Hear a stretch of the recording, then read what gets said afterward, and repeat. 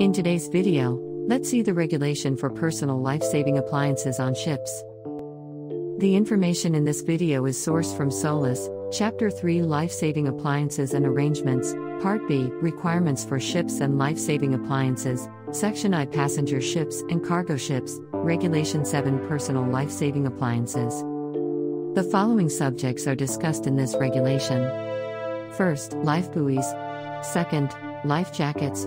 Third, immersion suits and anti-exposure suits.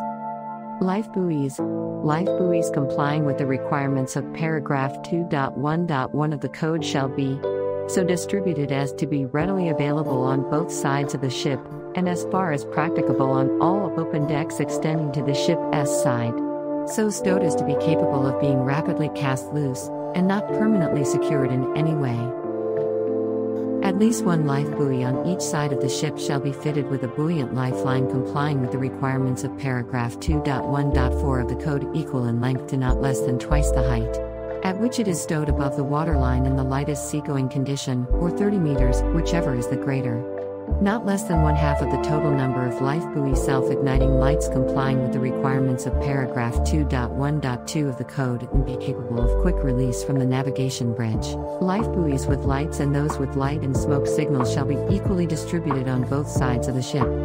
Each life buoy shall be marked in block capitals of the Roman alphabet with the name and port of registry of the ship on which it is carried.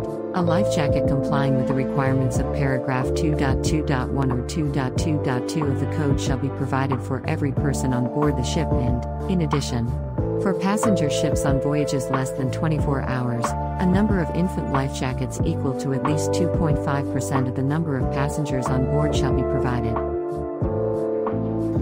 For passenger ships on voyages 24 hours or greater, infant life jackets shall be provided for each infant on board. A number of life jackets suitable for children equal to at least 10% of the number of passengers on board shall be provided, or such greater number as may be required to provide a life jacket for each child.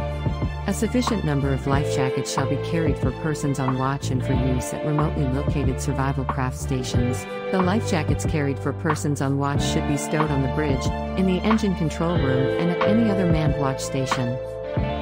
If the adult life jackets provided are not designed to fit persons weighing up to 140 kilograms and with a chest girth of up to 1,750 millimeters, a sufficient number of suitable accessories shall be available on board to allow them to be secured to such persons. Life jackets shall be so placed as to be readily accessible, and their position shall be plainly indicated. Where life jackets provided in compliance with the requirements of paragraph 2. First of may become inaccessible, alternative provisions shall be made to the satisfaction of the administration. This may include an increase in the number of life jackets to be carried. The life jackets used in totally enclosed lifeboats, except freefall lifeboats, shall not impede entry into the lifeboat or seating, including operation of the seat belts in the lifeboat.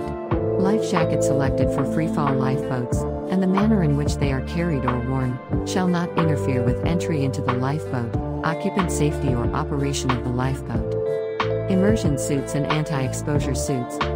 An immersion suit or an anti-exposure suit, of an appropriate size, shall be provided for every person assigned to crew the rescue boat or assigned to the marine evacuation system party. If the ship is constantly engaged in warm climates where, in the opinion of the administration, thermal protection is unnecessary, this protective clothing need not be carried. Thanks for watching. Hope you like this video. Please share with your friends, and subscribe to MarinAura for more such videos. If you have any queries or comments, drop it in comment box.